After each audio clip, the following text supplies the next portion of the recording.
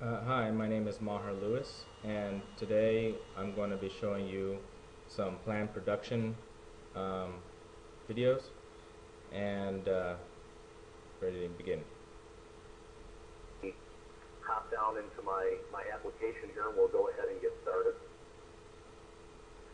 So you should see, when it's done sharing here, I've got my Civil 3D open on the screen right now.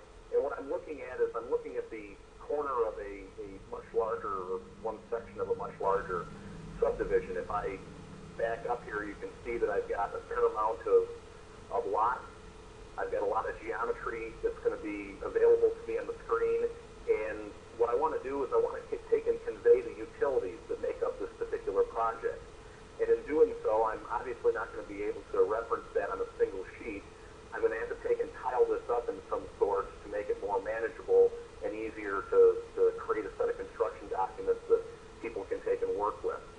Now, the process of me breaking these out and creating these layouts and generating different viewports and things that they can do that's a bit of a repetitive or manual process, a tedious thing for us to do, that we can use the concept of map books to take and assist us with.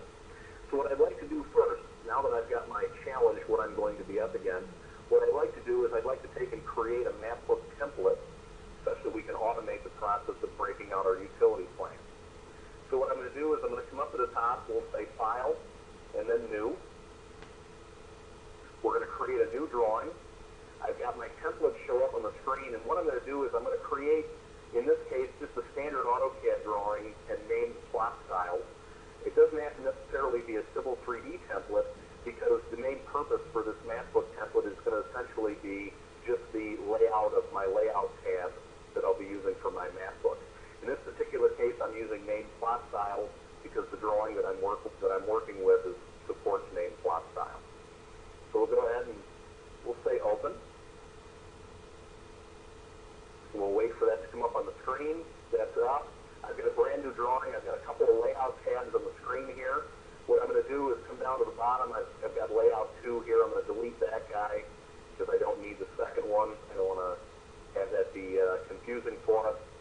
We'll come down to layout 1. I'll select that and then display that on my screen. First thing, right out of the box, whenever I create a layout, I'm going to highlight the tab itself and we'll say rename, and we'll give it something that's going to be more meaningful to us later. So we'll say utility plan. That'll work for us. And because I don't want anything to be magic, I've got a viewport that exists on the screen already. I'm just going to go ahead and delete that, and we won't worry about the one that's there. So let's do this. Let's start setting up our page. I'm going to right-click on Utility Plan, and I'm going to come down to Page Setup Manager, and we'll start setting up the different values that we'll use for our page. So I'm going to come over and click on Modify. As far as my printer or plotter that I'll be working with, I'm going to leave that set to none. The sheet size that I'm going to work with, however, I'm going to take and set that to ANSI, we'll say 22 by 34. And some may be asking, well, why would I do 22 by 34 instead of 24 by 36?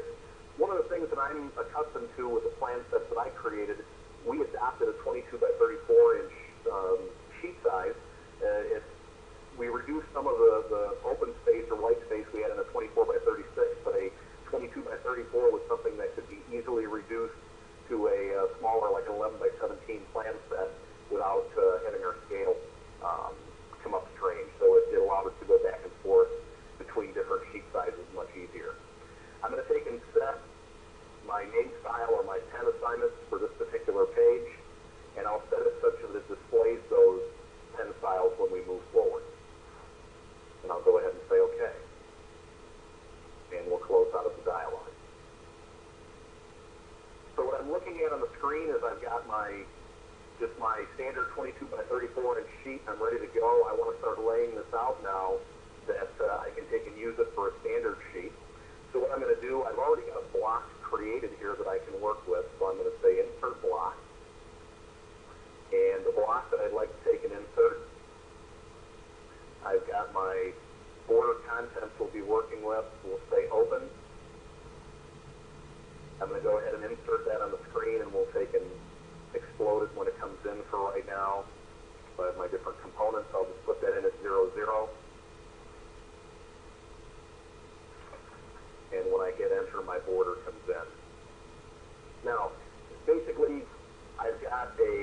if I highlight it on the screen here, I've got a border or a block that represents the border for my page. I've also got some other geometry listed where my key map is going to be. I've got a north arrow that's already put on the screen. It's basically the standard stuff that I would use normally. I don't want to take and walk through that for the sake of time. What I want to do is get right to the components that are going to make up our map book. So the first thing, what I need to do is I need to take and create a viewport for my main view.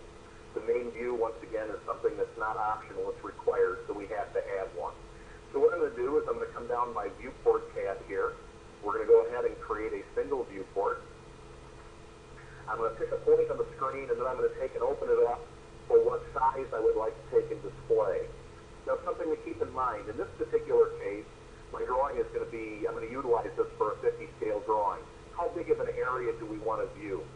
So basically what we'll do is if I want to view 1,000 feet by 900 feet or 1,200 feet by 800 feet or whatever area we'd like to take and tile, that's the size of viewport we're going to make. We'll take those values, divide them by 50, and it'll tell us what we're going to take and work with.